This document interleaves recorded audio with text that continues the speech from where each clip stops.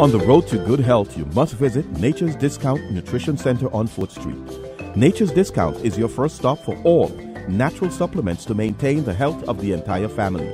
Natural alternative medicines to heal your ailments. Natural weight management supplies to ensure you look good. Nature's Discount Nutrition Center also carries all of your sports nutrition supplies, cleansing and digestion products, natural health and beauty products, oils, organic and gluten-free foods, energy and endurance, and sexual well-being supplements. Nature's Discount Nutrition Center on 4th Street is open 9 a.m. to 6:30 p.m. Monday through Fridays and evenings 6:30 to 8:30 on Saturdays. Nature's Discount Nutrition Center. You'll get healthy, feel wealthy people. Exercise Tradewinds came to a close on St. Kitts Tuesday night with a ceremony at Government House. A large-scale raid featuring more than 300 multinational troops was held on Monday, June 11th at the Fort Thomas Hotel, as the men and women got an opportunity to showcase some of the skills and techniques they learnt during Phase 1 of Exercise Tradewinds 2018. The simulated operation featured a high-value target being held up in the building. A small group of soldiers eliminated the sentries outside and cordoned off the area before the main force moved in. An intense exchange of gunfire ensued, and the troops used flashbang and smoke grenades in the operation to secure the building. They meticulously and efficiently executed room-clearing exercises as they moved from floor to floor, neutralizing the opposing forces and searching for intelligence until the high-value target was successfully captured and extracted.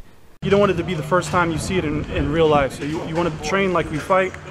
That way when it happens for real, you know what you're supposed to do and you revert back to your training. While some may insist that the likelihood of such a large-scale security threat is relatively low in smaller Caribbean countries, Mr. Llewellyn emphasized that an important function of the annual Tradewinds exercise is to be prepared for any possible threat. The world's changing as we speak, so you never know. It's always good to have that type of training, and then I don't think there's any harm in it. And you always want to prepare for something more drastic than you're really going to have to deal with. So if they have to deal with something less drastic, they'll be ready for it.